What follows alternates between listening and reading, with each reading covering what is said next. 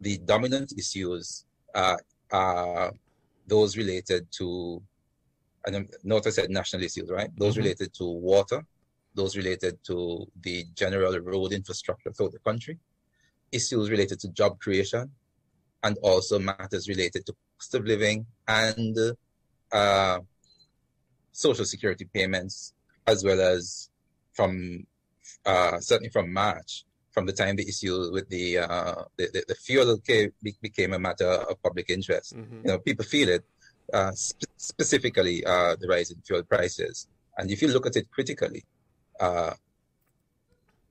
the most common factor has to do with economic issues, cost of living, issues related to people being paid on time, job creation, fuel. And when you look at the issue of fuel and so forth, that has been listed fairly regularly, right? And social security payments, they're all tied in some with the cost of living. In particular, in 3 of the constituencies, the whole idea of increase in salaries or wages was mentioned in very statistically high responses, above 70% of respondents. So it shows you that economic issues are particularly dominant. May I ask which constituencies were those? Sure. St. John's Rural North, St. George, and St. John City East. Okay. All right. Fair enough. These, would you consider those considerations to be the top considerations or just statistically significant? Because they're two different Statistically things. significant, but not the top. Okay. All right. So, for example, in most of the constituencies at the national level in terms of concern, water would have been clear-cut, followed by either cost of living or job creation, depending upon the constituency in question. Okay. But I could tell you this, for those which I mentioned, Right. issues related to regular supply of water, the development of the road networks throughout the country, job creation, the issues related to social security payments and cost of living, social security payments apart, in which in 3 of those cases you have above 10% of the persons indicating that to be a response. All the other responses are easily above 10%, and I'd say in the vast majority of cases easily above 17%. I must ask you before we go any further. Sure. I noticed that among the issues you've highlighted as issues of main concern, vaccination appears to be nowhere, or at least appears to be nowhere. Did it feature in any of your results in terms of people are still upset about the mandatory vaccination? It was not statistically significant enough to make a dent in this year. Last year, for the exercises were done in the last quarter of last year, it had some appeal or some concern for some of the people in the population, but not one that I would say merit that it be given that kind of prominence from a statistical point of view. Okay, so water, economic issues more important. Yeah. Okay. All right. So for me, the national issues appear to be driven by economic issues on one hand, and the other public service delivery issues. Right. What I find particularly interesting though is this: in many cases, healthcare as a national issue is very small. So too is education. People list them, but it is not among their top 3 concerns. However, in St. Mary's South, for example, and in St. John's City East, they are well above 10% of the concerns of people there. But in some of the constituencies themselves, at the local issue, we see that healthcare becomes a very concerning matter, right? And that is the case, for example, again in St. Mary's South, and for example in St. John's Rural North. What do you think connects those two constituencies as far as this issue is concerned? I find that interesting. Repeat that? What connects? Because I mean, they appear the constituencies are disparate. Rural North and where you said St. Mary's South.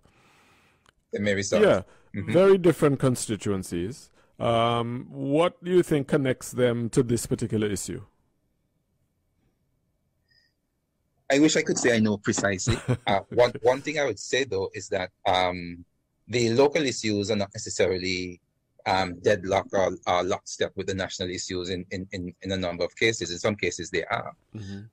What I was surprised about is the case of St. John's Rural North, in particular, because it is one in which, by and large, you have a population, significantly high number of population. Okay, I think we've lost Linley. There's a connection. There must be a connection issue somewhere along the line. So let's hope that we are able to resolve that. Mr. Technical Director, we've lost Mr. Winter. I'm not hearing him at all. I'm not sure if he's hearing me, but we'll try and see if we can resolve that issue. If push comes to shove, we will have to call him. And using the good old-fashioned telephone. And so forth. Linley, we lost you. We lost you for about a minute. Okay. Yeah. So I'm so sorry. Right. You said that That's cool. Yeah. If you could just repeat what you were saying. The St. John's Rural North is curious from the point of view that its socioeconomic profile suggested that it's an area where you have a very high number of persons who you'd think would be in the better economic bracket. But the fact that you have healthcare as a concern among the population who was sampled may be in some way making a lie of the perception that you have, generally speaking, a lot of persons there, the vast majority of persons there who can really afford private healthcare apart from public healthcare. And so it ought not to be as concerning for those people there. But in this case, at the local level, it sure is something that people have as a concern. And I can say specifically that in some of the areas where it's considered to be middle income parts of that constituency, this was an issue of note. Yeah. Perhaps because they recognize private healthcare will maybe move them from middle income to low. Well, affect their economic circumstances substantially. All right, let me try to zero in now on the political parties and the impact that these issues in the minds of voters have on their perceptions of the main, all the political parties, because we have three parties, as far as I know, that we consider to be in contention. That would be the Antigua-Barbuda Labour Party, the incumbent, the United Progressive Party, the main opposition, and then the Democratic National Alliance. Some folks might take exception to me including them, but there are legitimate political parties. They're on the list. They're on the list. That's correct. So, what can you give us some insights into the impact that these your results have shown on the voters' perceptions of these parties, please? All right. First of all, I want to make this very clear. These exercises began in January, and the latest one that I would have completed would have been in May. So that is a great time span. The best cluster would have been in March, in which 4 constituencies were done in March.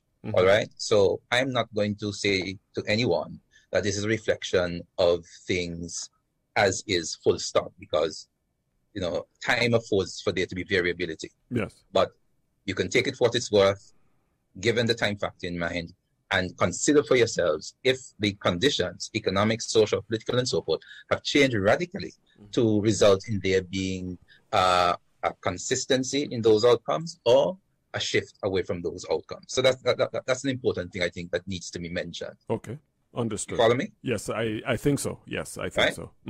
Now that said, in your reference to the contending parties, yes, as yet, there is no indication that the DNA in the areas in which these exercises were done will be a factor. So far, from what I've gleaned, we're looking by and large at a two-way fight between the incumbent Antigua Labour Party, or Antigua-Barbuda Labour Party, and the main opposition, the United Progressive Party. Now, in all of those studies, what is observed, two things, broadly speaking. One, that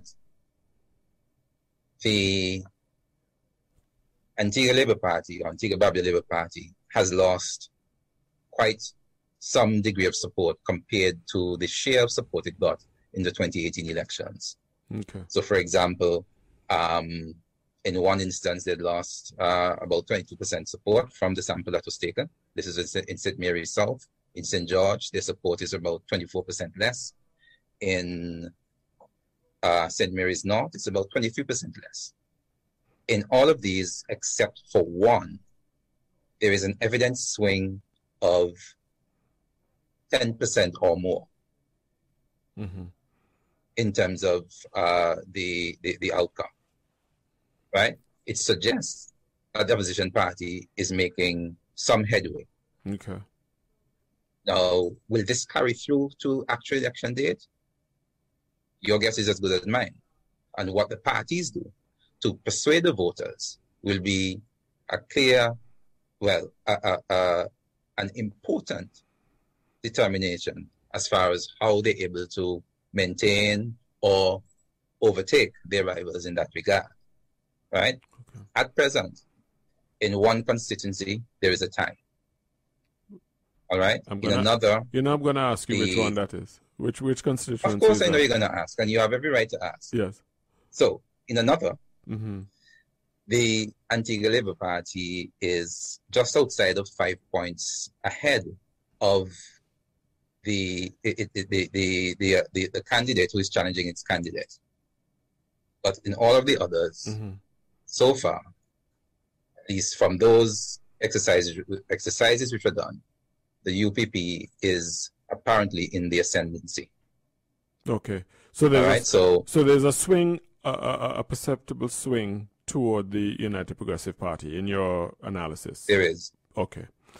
Correct. All right. And again, this is not a national exercise. This is only based upon 7 exercises, and again, not within one time cluster. For me, ideally, this will be done in around the same time period. But then the people who are behind these activities, they know how their own finances go, and that is another factor influencing how and when these, well, in particular, when these things are done. Okay. May I ask you, which is the constituency of the tie? You didn't answer. Sure, you may. Yes. Right? Yeah. Sure, you may. And that's my response. But you're not telling me, Mr. Winter, I mean, you're saying that I may ask, and you expect me to ask. Well, why you can't tell me? That's what listeners want to know, I'm sure. Which is the constituency? Which is the constituency that there's a tie? Yes. Right?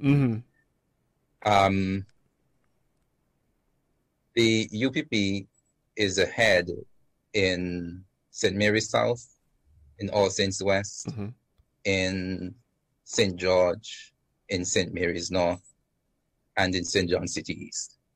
Okay. In all of those cases, the swing is 10% or more. Okay. All right. What swing is required for the seat to change hands? Because it's one thing to have a swing, but it's another thing to have a swing that is sufficient to dislodge the incumbent. In one case, the swing is almost 15%. Okay. But the incumbent is not behind. So that suggests in that instance, for that particular constituency, you need to swing somewhere closer to 17% to make that become a reality. Okay. Right? In another instance, the swing is, just give me a moment here. Yeah, sure. Let me just get this information. Yeah, the swing is 8.29%. Not enough to overtake the incumbent. And this is in spite of the fact that the incumbent would have lost in terms of vote share compared to 2018 based upon the sample of just over 16% of his vote share. All right. So a lot of it is going to be constituency specific. Okay. Right? But by and large, if there's going to be, and if there were going to be a change in government, that is going to be realized, you need double-digit swings. You need double-digit swings. That is clear. Okay, fair enough. So the United Progressive Party is ahead in how many? You name them, but just give a tally, because I think I may have lost the tally. 5. So they're ahead in 5. When we come back, after these 2 messages from our partners, I want to ask you which or how many constituencies the incumbent is ahead right after this. It's now 8:15 Antigua and Barbuda. This is Observer AM. We're continuing our conversation with Pollster Linley Winter. I don't think he'll feel comfortable with me suggesting that he's a political analyst, which I usually add as a handle for the other pollster who presents on my program a bit more frequently. Mr. Winter, which constituencies or how many which and how many constituencies is the incumbent looking good, or they're looking comfortable as it stands, based on your analysis over the last 7 exercises? I think that's how you refer to them. 7 exercises. Right. Again, I'd list them for you. St. Mary's South, All Saints West, St. John's Rural South, St. George, St. Mary's North, St. John's Rural North, and St. John's City East. Okay. What I'll tell you is that the UPP is ahead by supported by a 10% swing or more in the following: St. Mary's South, All Saints West, St. George, St. Mary's North, and St. John's City East. Now, so it means you have a 50% chance of determining which one of those two the party is ahead in, or there's a tie that is left. All right? Okay. All right. It's a lot of data to process, particularly for those who may not be statistically inclined.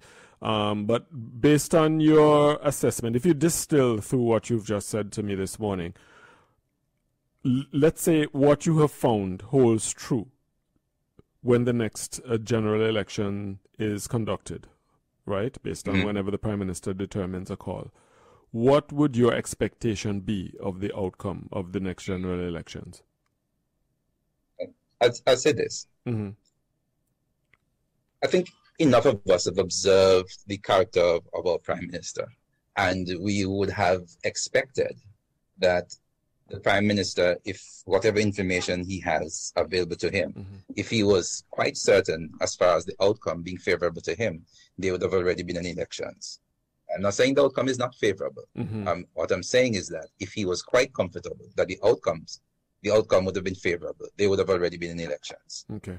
And it suggests to me that despite whatever is said publicly, and I think the Prime Minister deserves a lot of credit for his efforts in being able to present a case that suggests to the public that his party is solid, I'm saying despite that, it suggests to me that he has information that may indicate, or that indicates, things may not be as rosy as he'd want it to be.